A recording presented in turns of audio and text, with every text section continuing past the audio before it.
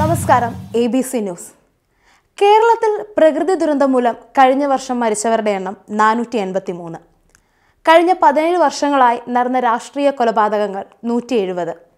ഭീകരാക്രമണം മൂലം 2017 ഇന്ത്യയിലുടനീളം മരിച്ചവരുടെ എണ്ണം 465. ഇവയെല്ലാം തന്നെ കൂട്ടി നോക്കിയാലും കഴിഞ്ഞ വർഷം കേരളത്തിൽ നടന്ന റോഡ് അപകട മരണങ്ങളുടെ 26% മാത്രമേ വരികയുള്ളൂ. അതായത് 4259 മരണങ്ങൾ. അടുത്തത് ഞാനോ നിങ്ങളോ ആകാം. അശ്രദ്ധ കൊണ്ടാണെന്നും മറ്റു പല കാരണങ്ങൾ കൊണ്ടാണെന്നും പറയുന്നതിന് മുൻപ്, ഡൈനിങ് റൂം ഡിസ്കഷൻസിൽ മാത്രം ഇത്തരം കാര്യങ്ങൾ വന്നു പോകുന്നതിന് മുൻപ് നമ്മൾ ചിന്തിക്കേണ്ട കാര്യങ്ങളുണ്ട്. എന്തുകൊണ്ട് ഇങ്ങനെയൊക്കെ നടക്കുന്നു?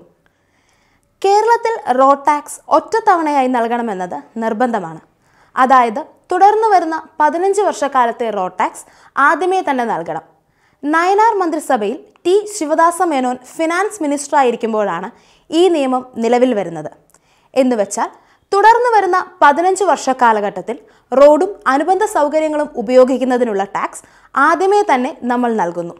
വാഹനത്തിൻ്റെ weight, engine capacity, age, PUC എന്നിവയെ അടിസ്ഥാനമാക്കിയാണ് റോഡ് ടാക്സ് എത്രയാണെന്ന് തീരുമാനിക്കുന്നത്. കേരളത്തിൽ 10 ലക്ഷം രൂപയ്ക്ക് താഴെ വില വരുന്ന വാഹനങ്ങൾക്ക് 6%, 10 ലക്ഷത്തിനും 20 ലക്ഷത്തിനും ഇടയിൽ വില വരുന്ന വാഹനങ്ങൾക്ക് 8%, 20 ലക്ഷത്തിനു മുകളിൽ വില വരുന്ന വാഹനങ്ങൾക്ക് 12%മാണ് റോഡ് ടാക്സ് നൽകേണ്ടത്. 20 ലക്ഷത്തിന് മുകളിൽ വില വരുന്ന വാഹനങ്ങൾ ഡീസൽ ഉപയോഗിക്കുന്നതാണെങ്കിൽ 2% കൂടുതൽ, അതായത് 14%, ഇലക്ട്രിക് വാഹനങ്ങൾക്ക് 2% റിബേറ്റും നൽകുന്നതാണ്.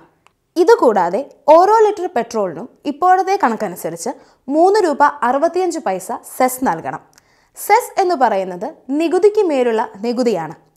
കേരളത്തിൽ പ്രളയത്തിന് ശേഷം ഗവൺമെൻറ് 2 വർഷ കാലഘട്ടത്തിലേക്ക് സെസ് ഏർപ്പെടുത്തിയിട്ടുണ്ടായിരുന്നു.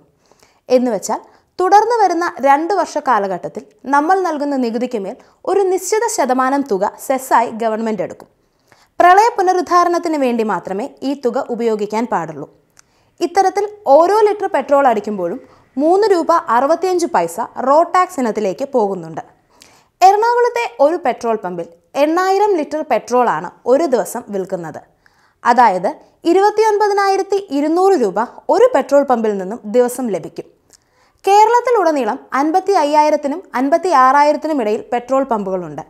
ഇവയിൽ നിന്നെല്ലാം ഒരു ദിവസം റോഡ് സെസ് ഇനത്തിൽ പെട്രോളിൽ നിന്നും 160 കോടി രൂപ ലഭിക്കും. ഇതുകൂടാതെ ടോളിൽ നിന്നും ലഭിക്കുന്ന റോഡ് ടാക്സ്, വണ്ടിയുടെ സ്പെയർ പാർട്സ് വാങ്ങിക്കുമ്പോൾ അവയിൽ നിന്നും റോഡ് ടാക്സിന് വേണ്ടി ഈടാക്കുന്ന തുക എന്നിവയെല്ലാം കൂടെ കോടികൾ വരും. കേരളത്തിൽ 8 നാഷണൽ ഹൈവേകളും 72 സ്റ്റേറ്റ് ഹൈവേകളും കൂടാതെ പഞ്ചായത്ത് നിർമ്മിക്കുന്ന റോഡുകൾ, മുനിസിപ്പാലിറ്റി റോഡുകൾ, കോർപ്പറേഷൻ നിർമ്മിക്കുന്ന റോഡുകളുമൊക്കെയുണ്ട്. ഇതിൽ നാഷണൽ ഹൈവേകൾ നിർമ്മിക്കുന്നതിനും മെയിൻറ്റെയിൻ ചെയ്യുന്നതിനും ആവശ്യമുള്ള ഫണ്ട് നൽകുന്നത് സെൻട്രൽ ഗവൺമെൻറ്റാണ്. കൂടാതെ പഞ്ചായത്ത് റോഡുകൾ, മുനിസിപ്പാലിറ്റി റോഡുകൾ, കോർപ്പറേഷൻ റോഡുകൾ എന്നിവയെല്ലാം നിർമ്മിക്കുന്നതും മെയിൻറ്റെയിൻ ചെയ്യുന്നതും അതത് ഡിപ്പാർട്ട്മെൻറ്റുകളാണ്.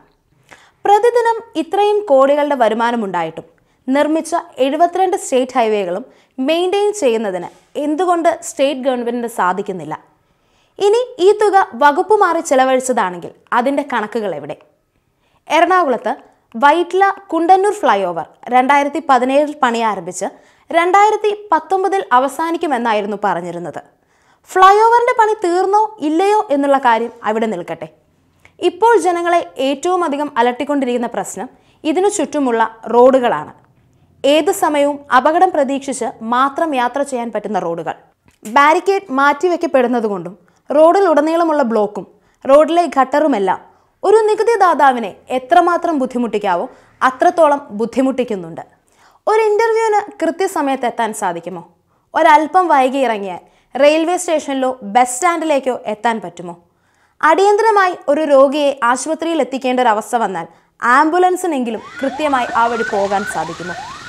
ഇത്തരത്തിലുള്ള അവകാശങ്ങളൊന്നും ലഭിച്ചില്ല എന്ന് വീട്ടിലിരുന്ന് നമ്മൾ പരാതിപ്പെടുന്നുണ്ട്. നമ്മൾ സുരക്ഷിതരായിരിക്കുമെന്നും നമ്മെ സേവിക്കുമെന്നുമുള്ള വിശ്വാസത്താൽ വോട്ട് ചെയ്ത് ജയിപ്പിച്ചവർ നമുക്ക് വേണ്ടി എന്ത് ചെയ്തു? പ്രതികരിച്ചു തുടങ്ങേണ്ട സമയം അവസാനിച്ചിരിക്കുന്നു. ABC news desk.